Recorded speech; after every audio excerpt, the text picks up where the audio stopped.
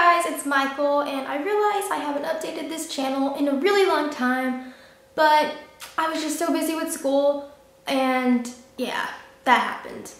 So I graduated from high school, and right now I'm currently taking a gap semester, so I won't actually be starting college until January, so I have a lot of free time on my hands right now to kind of just work on my writing and hopefully work on this channel and just make it better and really make it what I want it to be.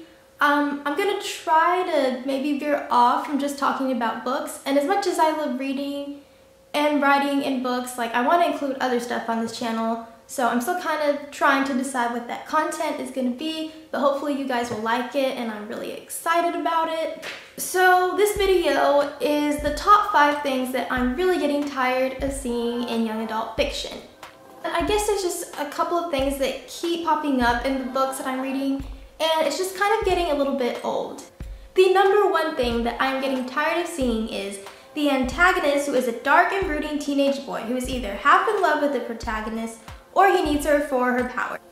Oh, and did I mention that he's usually very attractive and has raven black hair and stunningly blue eyes. I come across this character so much in sci-fi books and fantasy books that every time it literally feels like I'm reading about the same exact character. I can understand why this character would make an interesting antagonist, and let's be honest, this character usually has his own set of fangirls. But isn't it slightly creepy how obsessed this antagonist seems to be with the person that he's supposed to be against? And at the same time, he claims to have feelings for her or have a connection to her. At the same time, he wants to kill her friends and family. More problematic is that the female protagonist usually always has some kind of feelings or attachment to this character. It's what I call a creeper romance, and it just needs to stop right now. The second thing I'm going to talk about is the strong female protagonist. This girl is usually a teenage girl who has amazing combat skills or is amazing with a sword. She can take out 5 fully grown men twice her age with little to no help from anyone.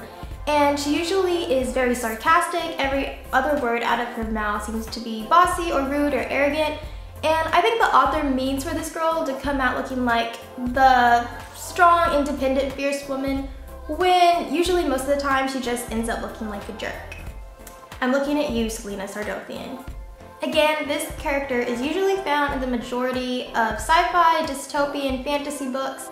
I would like to point out that just because you're a great fighter or you're the most powerful person with magic in the room, it does not make you a strong character.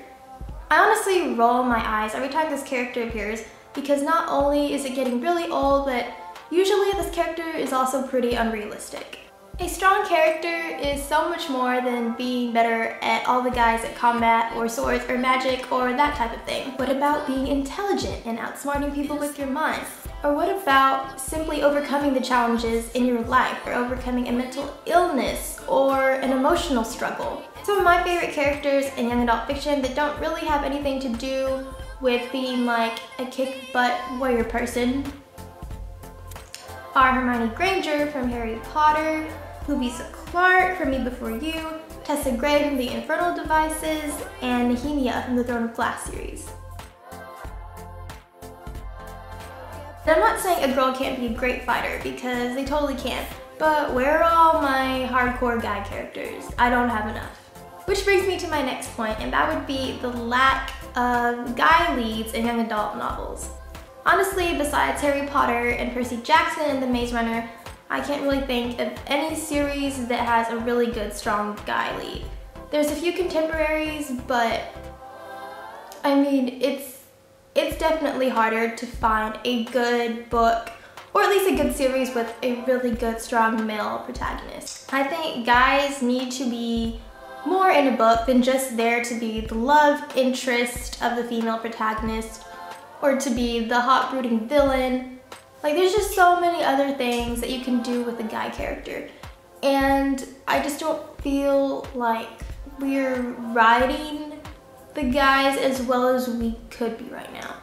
And I think also a lot of books right now, in the young adult world at least, are being written by women, so maybe it is a little bit harder to switch into that male perspective and write from a guy's point of view. The fourth thing that I'm getting tired of seeing is books set in America.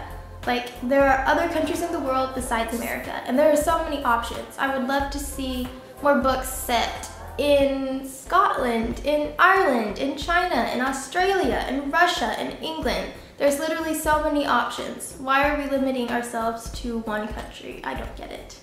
And this is also true for sci-fi books or futuristic books. The Hunger Games, the Selection series, Darkest Mind series, they all take place in a version of America that's set in the future.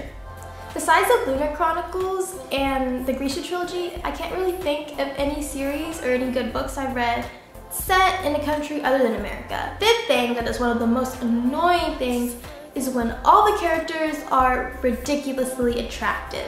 Can we just have some normal people for once? Like, you don't have to be ugly, but I'm tired of reading about guys with sapphire eyes and broad shoulders and girls that are petite with flowing long golden hair.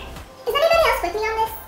We need books where people are portrayed as actual realistic people, and the majority of people in the world are not ridiculously attractive.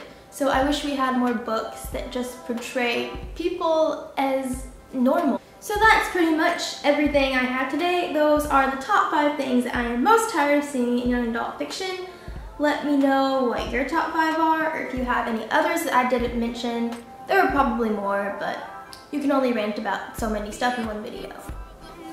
Oh no, the battery's dying. Ugh.